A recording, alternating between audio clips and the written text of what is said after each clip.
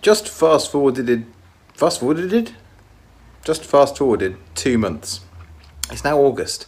I've been away working because I failed to get the bike finished just before I had to go away to work in Andorra. So I've come back, taken a break from the guiding. I've got some other stuff I need to do, and one of the things I need to do is get the Explosif finished.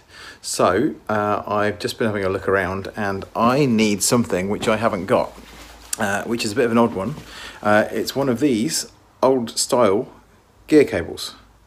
Yeah, that's a bit of a weird one, that one actually. It's not what you would normally get. And it used to be you could buy universal gear cables that had both ends on them. These days you only get one end, which isn't that one. So I'm going to take a poodle to the bike shop on the other bike and see whether I can find what I need. So yeah, I'm going to take a trip on the little beastie.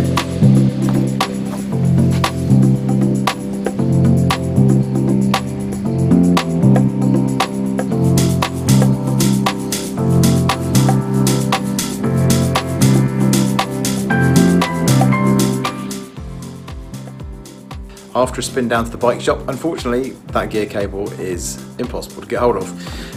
So I've just been searching around on Amazon and eBay, and I found a very old pack of cables which looks like it might do the job, so I've ordered those. Hopefully that will all arrive over the weekend so I can get this bloody thing finished, because it's really annoying that, quite frankly, I've had this thing out here for flipping ages. And I haven't been able to finish it just because I need some gear cables. So let's get the flipping thing done and get it built and on the road. So fast forward a couple of days, and very frustratingly, I've managed to get hold of the cables. I think I found something that should do the job, and then I realised that all of my tools are in Andorra. So I've had to order some cable cutters on Amazon Prime, so hopefully they'll come later today. But in the meantime, I've stumbled across another problem, which is that the headset is actually loose, and I think this is related to a problem I had back on my original Explosif back in 1990, which is that basically the head tubes on them stretched a little bit.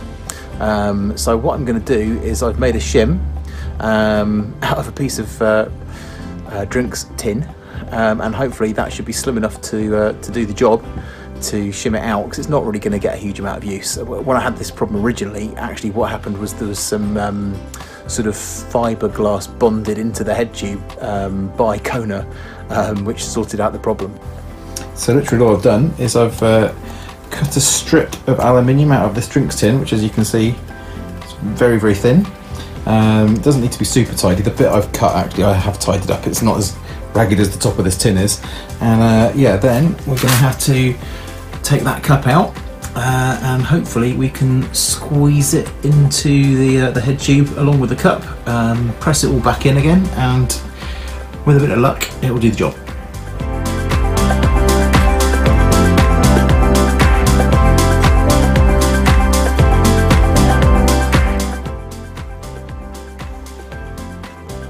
So a bit like a bad 80s movie, I'm now going to apologise to you for being gone for so long, and you're going to say, well, hang on, nothing's changed, I was only here a minute ago.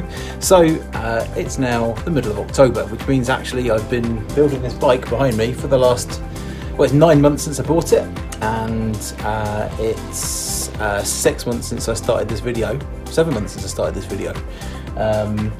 Tried to get it done when I came back in the middle of the summer for a break, and it just didn't happen. So here we go, we've got the last couple of bits to finish off, and hopefully at last this bike will then be fully functional and ready to roll to take to some kind of nice retro bike get together, hopefully.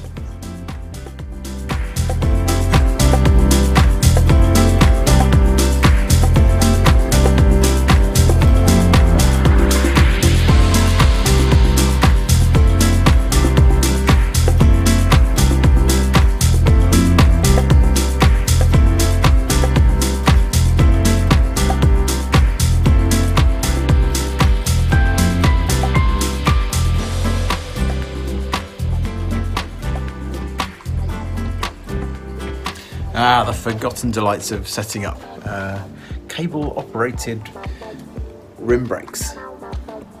Yep. Technology has moved on, and these things are a nightmare, pardon my French. It's just taken me ages just to set those brakes up. I reckon I could set up a set of discs and bleed them quicker than I can get these set up. And quite frankly, I'm still not happy with how they're set up. So there's something still not quite right with that back brake in particular. I seem to remember this from back in the day as well. I seem to remember that the rear brake on this bike just did not want to be set up properly. So it's this self-energizing brake that I introduced you to earlier on. And what I always used to find with it, and I'm finding exactly the same thing here, is that it seems to me that the rear brake mounts are a little bit too far below and inboard for the rim. So you have to adjust the brake block. For those of you who are new to these things, with a rim brake you have a body which sits on a shaft mounted onto the frame here. I know it might sound stupid for those of you that know what these are, but there's a lot of people these days who have never actually ridden with anything apart from disc brakes. So basically you then have your brake pad clamped into the body of the brake itself. Now what I always found with this, and I'm finding with this as well, is that no matter how I adjust this, it just does not sit in the right place against the rim. It sits up way too high, and if I adjust the actual brakes themselves so that they're closer inboard, then the brake just slides off the bottom of the rim or hits the tyre. If I set it up as it is now, it sort of hits okay at the top of its movement, but if you look at it from underneath, you can see that actually that's sitting quite a long way out off the rim at the bottom, so it's going to wear horribly unevenly, but quite frankly it ain't going to get a lot of riding done on it anyway. So I've decided that enough is enough. I need to just get on and do something else. So anyway, one of the nice things I have managed to pick up on this is I've got the original Suntour cables on here. So we're running original Suntour brake cables. Couldn't get the gear cables, so I'm going to use some generic pack stuff so that it doesn't stand out. I don't want to be using Shimano or anything horrible like that, obviously.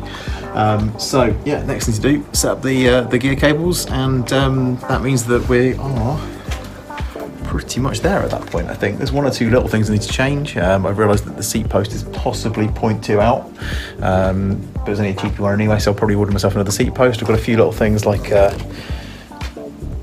these bolts need replacing. They're a bit rusted inside, so I'd like it to be really spick and span. So there'll be a few little odds and sods here and there, but yep, brakes are on. Let's do the gears. Hopefully they'll be a bit easier than the brakes were.